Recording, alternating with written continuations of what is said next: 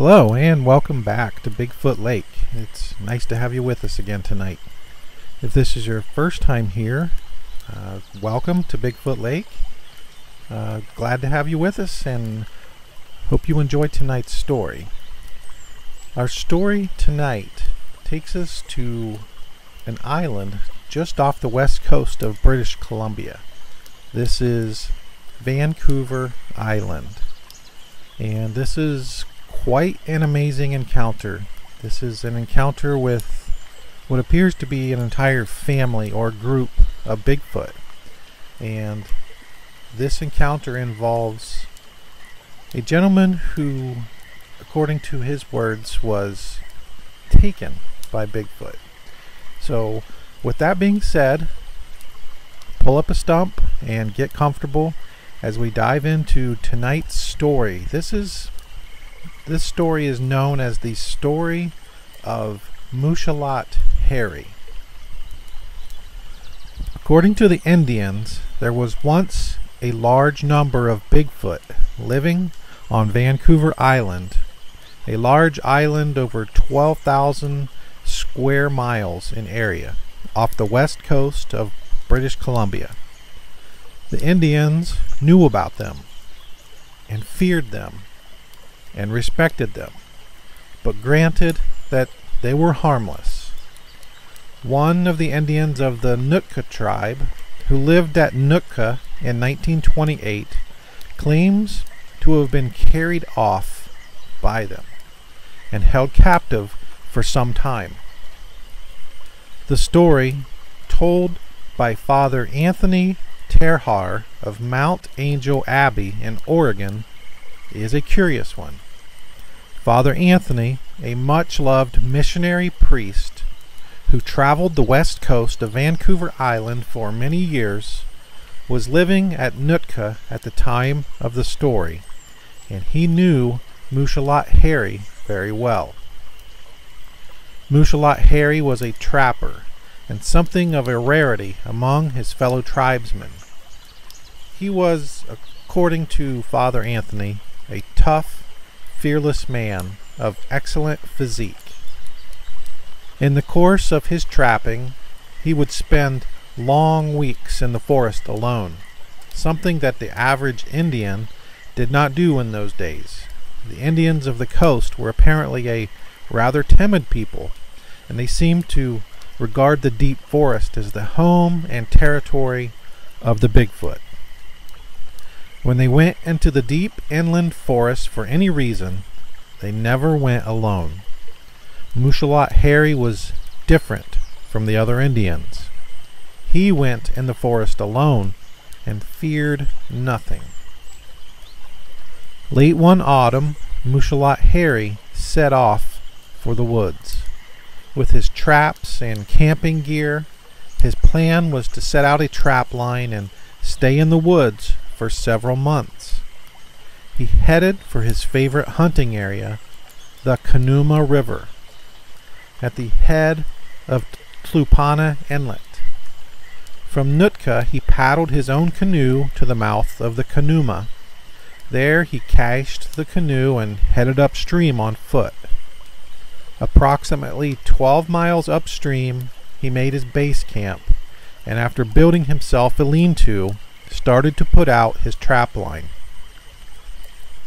One night, while wrapped in his blankets and clad only in his underwear, he was suddenly picked up by a huge male Bigfoot and carried off into the hills. He was not carried very far, probably a distance of about 2 or 3 miles at the most.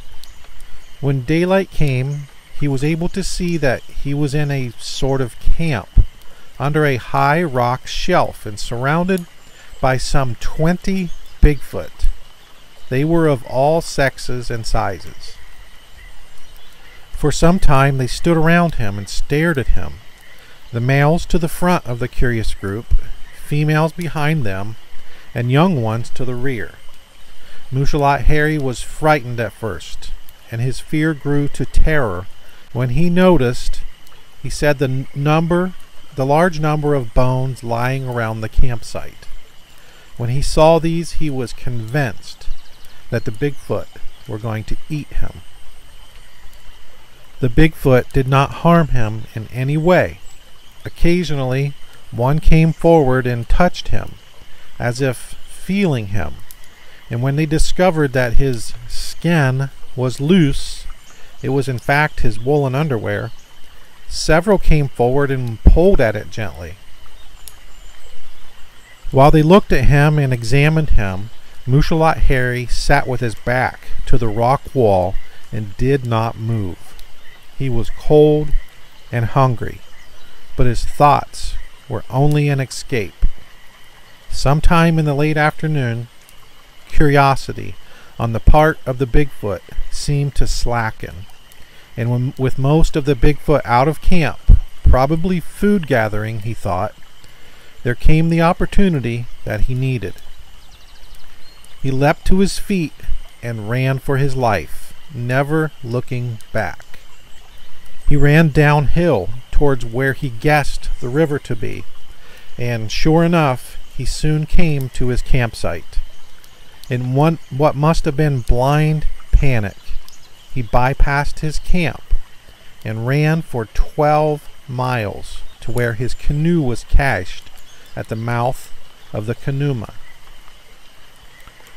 Father Anthony describes the story of Muchalat Harry's arrival at Nootka as follows. It was probably 3 in the morning. He and his brother Benedictines were asleep, and the village was quiet.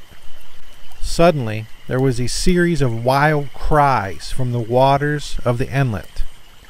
Lights were lit, and he and others hurried down to the water's edge. There, near frozen and exhausted in his canoe, lay Muchalat Harry.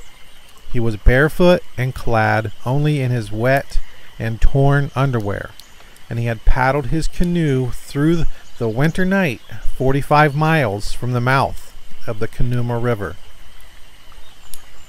Father Anthony and his companions carried the almost lifeless form up from the water's edge.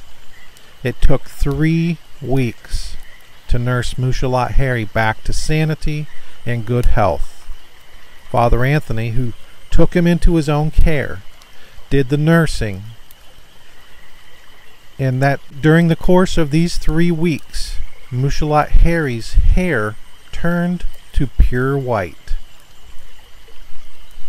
The story of the kidnapping came out slowly. At first, Muchalat Harry would talk to no one. Then, he told Father Anthony what had happened, and later, others. When he was fully recovered to health, he was asked when he planned to go back and collect his belongings, the camp equipment, his pots and pans, his trap line, and above all, his rifle at the lean-to on the Conuma.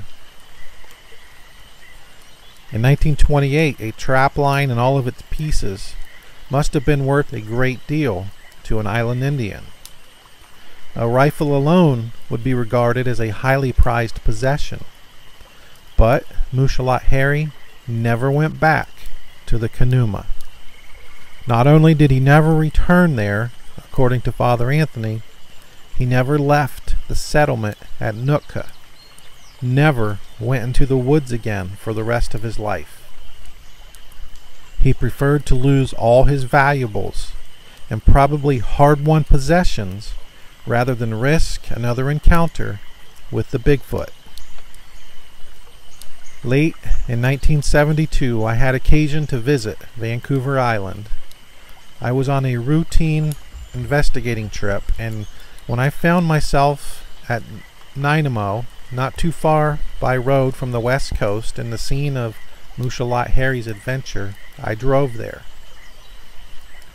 I stopped in Gold River and obtained from the Royal Canadian Mounted Police some maps and instructions on how to get to the Conuma River area.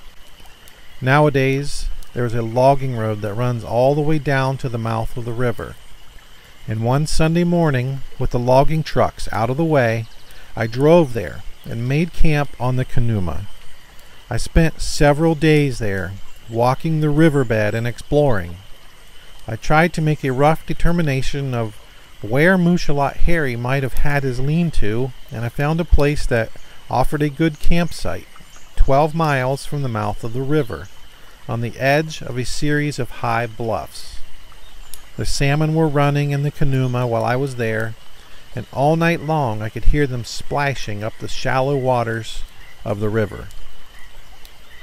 In the morning, Black Bear worked the river, getting the salmon that had come ashore in the night, or had become tangled in the limbs of fallen trees that lay in the river.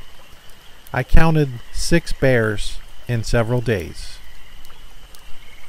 The country was generally wild and deserted, and the actual mouth of the Canuma, where it flowed into the salt waters of the inlet, was one of the most beautiful places I have ever seen.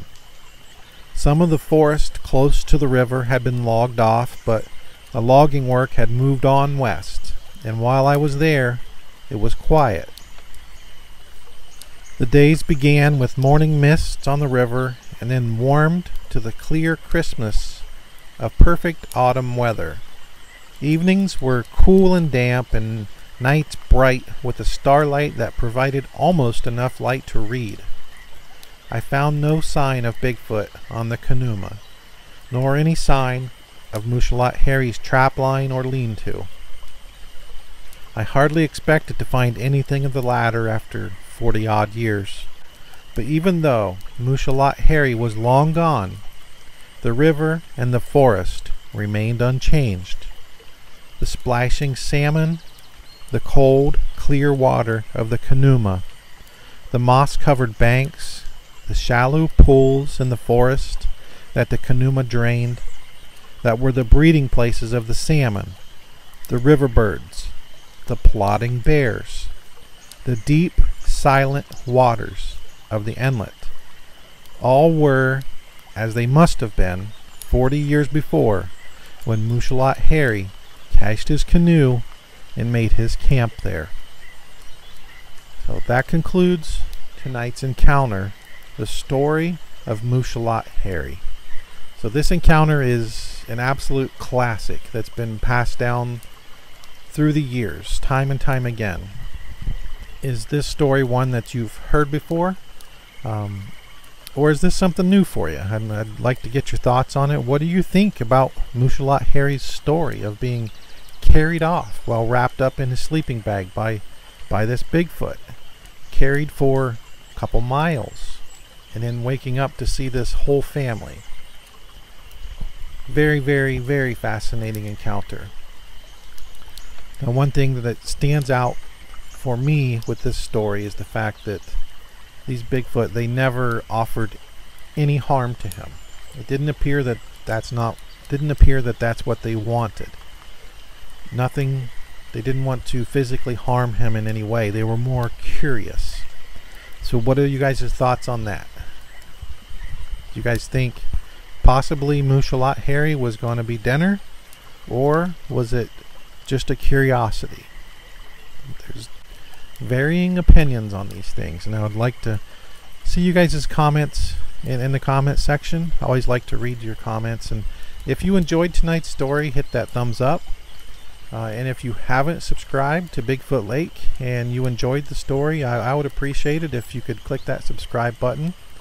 All we do here is share stories of encounters, not only with Bigfoot, it's predominantly Bigfoot, but we also share stories of dogmen and other mysteries that just can't be explained away.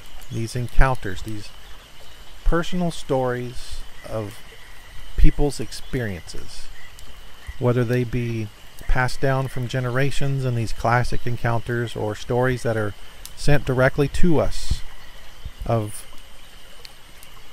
possibly brand new encounters that have never been told before. That's what we do here. So if you like that sort of thing, click that like and subscribe, and I hope you guys all enjoyed tonight's story.